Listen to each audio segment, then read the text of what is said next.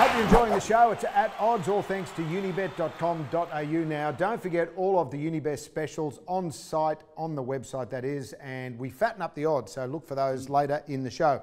Around the grounds time, what's happening in the world of sport, first and foremost? Jack de Belin, still making headlines. He's pulled his injunction claim at court, and the NRL have raced through the laws into the game. Yep. But what's your own personal opinion? Oh, I think it's probably the right call. I think he goes back into court next month. I mean, whatever goes on there, goes on there. But I think for football-wise, it's probably a blessing in disguise because his head cannot be in the game. So, what about his teammates? Well, I mean, the cameras would be there all the time, every training session. So to have him away from training especially is going to help the team. Now, is it a blessing in disguise they play the Cowboys? They're $2.02 to beat the Cowboys at home, who stunk it up last year without Thurston, and they haven't got him this year. Are they a team that you don't touch for the first couple of weeks as a punter? Well, I reckon the first couple of weeks generally are hard because you've got a lot of teams with new players, new coaches, so you can't be confident that the teams will gel, but yeah, it's a tricky one. Yeah, well, you've got to have a bet though. The last time we had Michael Morgan at halfback, they got to the grand final. Remember how we went on that run? So I think, not having Jonathan Thurston there, it's a. Well, let's be honest, he was busted, but when Michael Morgan was at 7, he was brilliant. So round 1, everyone's written off the Warriors. The Bulldogs play the Warriors, but good game, it would be a good game, except that you don't know what you're going to get with either of those teams. You've got the Storm and the Broncos, who you know what you're going to get with, and the Roosters and the Rabbitohs. You're probably fairly comfortable that Bennett's going to have them up and running. Aside from that, is there anything that takes your fancy? Well, we'll see it later, but I actually like the Knights. I think they're going to be the real smoky this year. They've got a game against Cronulla, who is their bogey team, so that's an interesting matchup. But I think the Knights. Penrith have had their problems as well. Manly have had their problems. The new coaches left, right and centre. I think Penrith can give it to Parramatta. But I watched Parramatta play in a trial game, and they were have they got anybody? An understrength South Sydney side. They were dreadful. Yeah. So Penrith for me. So of the games that are the big games, Storm $1.64, Broncos $2.30. You have to back the Storm. You don't have. I don't think so. I don't think so, mate. I know that Storm haven't lost since 2001. I think they've won 17. Yeah. In 17 years, but no Billy Slater, huge loss. Not only for his attacking. 18 is 2001. 18 years. 17. But anyway, keep going. 17 years. Sorry. No Billy Slater. I know what he can do on that right edge with his attack. But it's his defence. When he gets behind that line, tell him plugging holes. Huge loss. Value in the first round. $2.50, $2.40. Pistol. Well, do you take Where's Pete? $2.35 Brisbane? The Bunnies with Wayne Bennett, I should say. No. Roosters. Oh, no. So I go back to Melbourne, 1-12 Melbourne. They're always in it. They just give yourself. Yeah. But you got 17 in a row. You're going to go for 18. I'm with you. Great odds. Lock of the week. We'll see next Wednesday. See who'll have this. You don't get this. You don't get this for nothing. Fletch just talks. We don't say anything. The All-Star Mile is an interesting concept. Basically, it was a popular vote, and then Racing Victoria came in and picked 4 others that they thought would fatten up the race. Did they get it the wrong way around? Should it be 4 by popular and 12 selected? Should they make it a select field, not just a Richie Ditch one? Interesting concept, Ross. I see that the major issue with horses being voted by the public is you're getting horses in there, low-rated horses like 75 rated horses, 80 rated horses.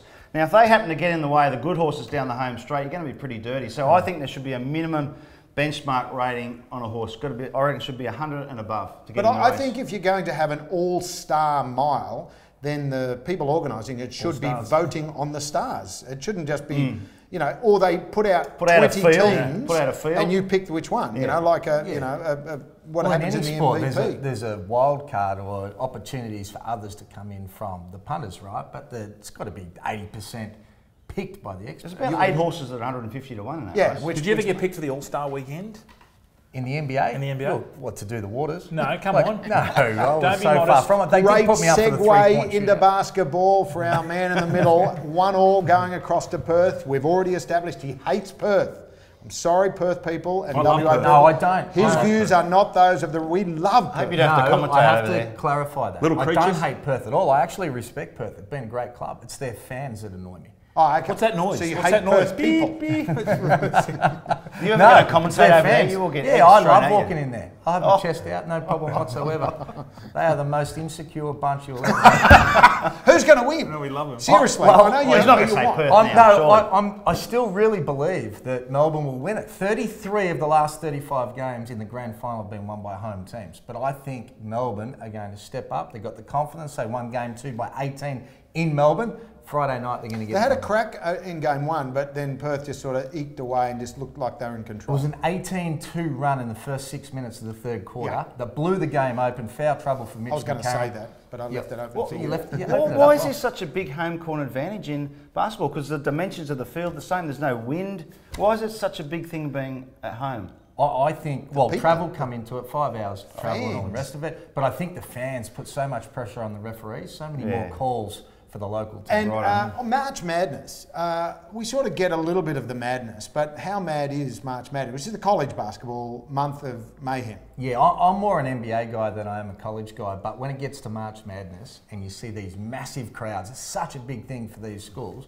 huge crowds, and it's knockout. So 64 teams, you lose, you're out. All the way to the final. ESPN, I used to work for them, they would get the president of the USA to do his predictions on a March Madness ladder. It was insane that the president would spend an hour and a half doing his predictions. But anyway, not that's all Not this president. No, Donald Trump, I don't think he will. On the golf course, don't The Australian Grand Prix is happening this weekend in Melbourne at a cost of $1 billion to the state government and the taxpayers of Victoria. But having said that, speaking of money, Daniel Ricciardo, of course, has dumped Red Bull for a very, very slow Renault. Yeah. Well, no one's always smiling. You know, he's always smiling. Now we know. You're getting paid a lot to drive a slow car, but you want to win, don't you? Well, would you guys ever take the money and pay for a slower team or a worse Fletch? team? I did. How'd that go for you? We got 2 wooden spoons in a row while my former team got 2 grand finals. So I loved it. I loved every minute of it. No pressure. No, there's a lot of pressure. I was captain. 2 wooden spoons, though. Didn't end well. So that wraps up our little look at the world of sport. Plenty to look forward to this weekend in racing and rugby league, of course, high on the list. If you're keen to get involved, don't forget, go to the website, unibet.com.au.